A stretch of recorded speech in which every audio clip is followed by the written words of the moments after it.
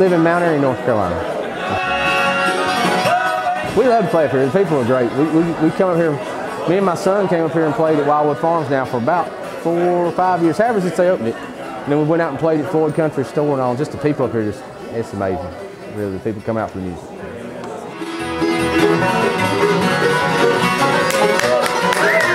I started playing when I was about 8 years old.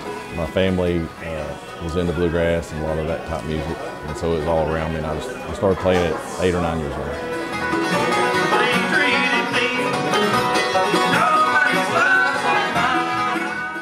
About a couple years ago, my buddy Ben from school, he asked me to start playing bass, and he moved to guitar. So I was interested, and I started playing about 2 years ago.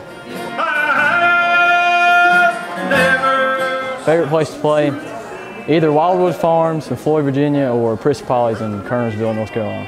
Just the scenery is real beautiful. I've met a lot of new people down here and made some friends. It's just a good place to be around.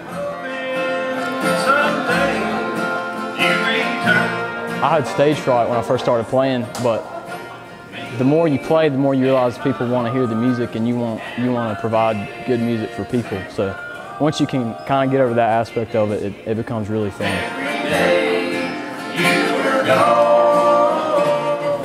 I like getting out in the country, getting away from people. The last 20 years I've played about everywhere. I honestly like playing right here pretty well. Little shows like this, and there's a couple other shows down in North Carolina I like to play real well. Smaller groups like that have good crowds. Always, wherever the crowd is involved and likes it, that's where I want to play.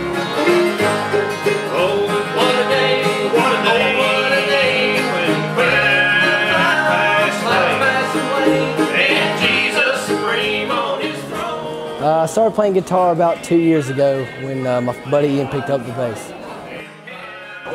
Probably the people again, just how nice everybody is, and the style of bluegrass and everything. It's just, it's really fun.